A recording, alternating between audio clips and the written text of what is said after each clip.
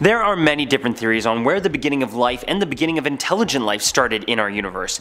Does it go all the way back to the Big Bang, or does it start here on a tiny rock? Does it start with a thunderous bolt of lightning, or does it spark from a bunch of monkeys who just wanted to go for a swim? Who knows? But today we will try and get some answers. Hey everyone, Dewey Stewart back and ready with another interesting and even deep video today, because today we are counting down the top 10 unsettling human origin theories that might be true. So get ready, because some of these might throw you for a bit of a loop, but don't worry, I'm here.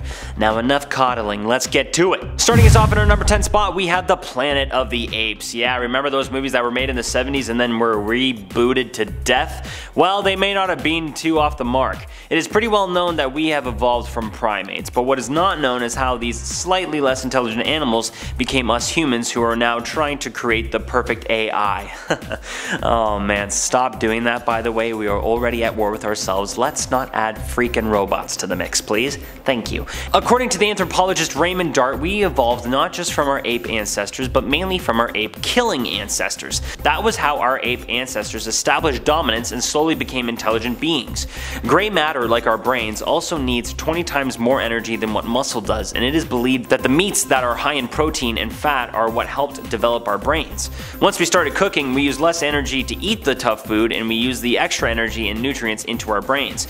So we quite literally may have just come out on top from eating meat and cooking stuff. Coming in at number 9, we have the Planet of the Kind Apes. Yeah, so maybe that last theory about our ancient ape friends isn't as true as we thought it might be, at least maybe. In the 1960s, the killer ape theory gave way to the hippie ape theory, which it was the 60s, so of course it did, dude. I mean, peace and love, bro, huh? But hey, I don't mind it. Anthropologist Glenn Isaac dug up evidence of animal carcasses that she believed was proof of these foods being relocated to areas where they could be shared with the rest of the commune. As Isaac saw it as well, the sharing of food led to the sharing of information of where other food could be found, and skills as well, which then led us to evolve to the extremely kind human beings we are today. Remember that old saying that sharing is caring? Well, it looks like in this theory it holds lots of merit, and maybe we should remind ourselves about this every now and then. Coming in at our number 8 spot, we have Planet of the Swimming Apes. That's right, not just any kind of swimming apes, but also skinny dipping swimming apes. Near the end of the 60s, we donned the age of Aquarius, well, at least in music. But after the other ape theories, Elaine Morgan, who is a TV documentary writer, made the claim that humans are way different than other primates because our actual ancestors evolved in different environments, such as water. For the apes that could swim, in order to properly navigate the waters a bit faster with more ease, they eventually lost their hair, and standing upright gave them the ability to wade in water as well. Now, let me just say that this theory is widely dismissed in the scientific community, but just back in 2013, world famous David Attenborough actually endorsed it. And he is a pretty intelligent guy, if I do say so myself, so I think after this video we all need to do a little bit more research on that one, because if he says it, man, I almost have to believe him. Coming in at our number 7 spot, we have molecules meeting on clay. According to organic chemist Alexander Graham Cairn Smith, the early forms of the first life on Earth could have arisen out of molecules that met each other on and inside of clay. These surfaces may not have only concentrated these compounds together, but they may have also helped organize them into patterns that are much like our genes that are formed now. The main function of DNA is to hold information on how molecules should be arranged. Now, Cairn Smith believes that the mineral crystals in clay could have arranged organic molecules into these organized patterns, and after a while the organic molecules took over the job and organized themselves.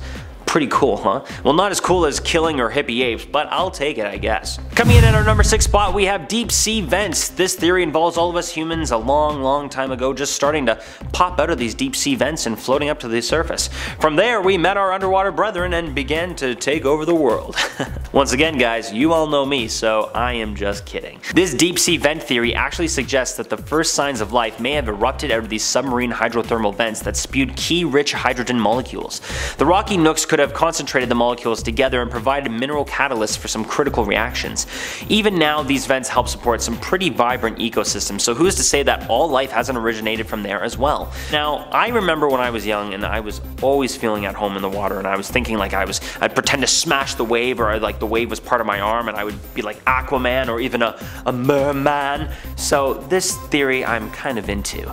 I mean, it makes sense for me. I mean, did I mention I also talk to fish? No? Okay, sorry then, I'm just bragging then.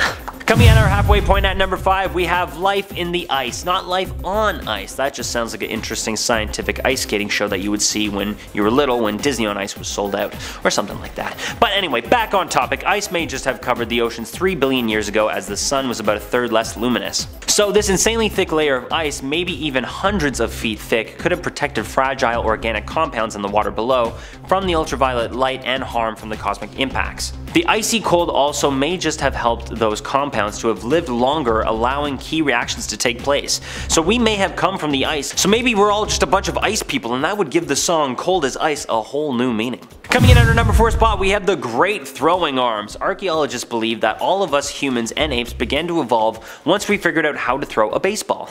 Just kidding, again. Not a baseball, but when we developed the ability to hurl stones at high velocities. Probably, for mostly activities like hunting to eat.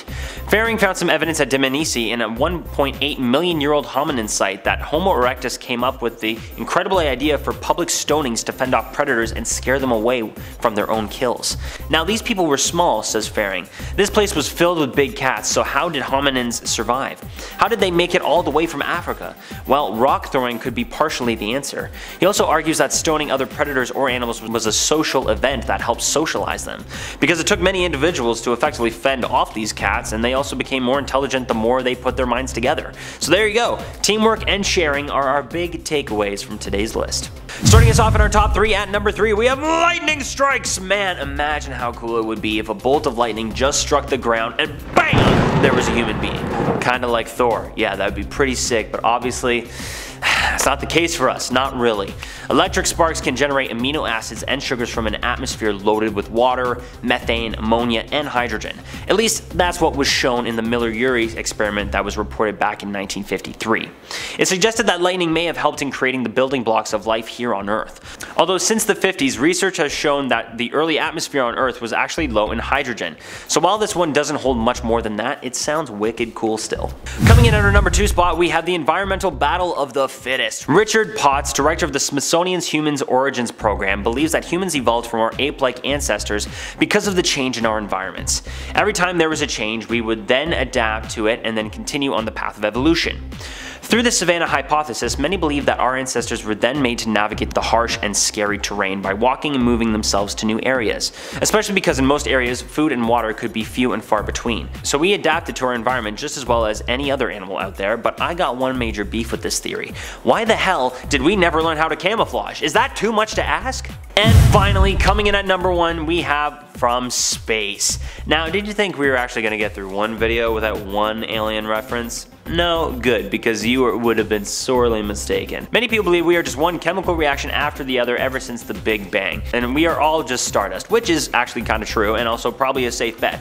But some people out there on the topic of who and where did we come from believe that we are actually aliens already. Maybe we were created in a whole nother galaxy or star system far, far away, and our mothership just dropped us off here millions of years ago. Then we evolved into the humans of today, and now the aliens are dropping in to see how their little science experiment is doing. Ever think of that? That would be pretty trippy, but hey, there is no real evidence on this one here, folks. But it is a really fun theory, and anything to do with aliens, as I'm sure you all know by now, will always grab my attention. But hey, in between this one and the lightning one, I don't know which one I prefer more. Lightning is still pretty cool. There you have it. That has been our top 10 unsettling human origin theories that might be true. What did you think? What was the most unsettling to you? I'll be honest, any theory that tries to answer what the human origin is, it's pretty crazy to me. I mean, if you really think about it, the fact that we are even here and are conscious living beings that have made everything you see around us now from the ground up and have evolved is absolutely wild. Every time I think about it, my mind literally goes into a spiral. But let me know your thoughts down in the comments, and don't forget to like and subscribe down below. Until next time, I have been your host, Dewey Stewart. Be good to yourself, friends, and I will see you all later. Bye-bye.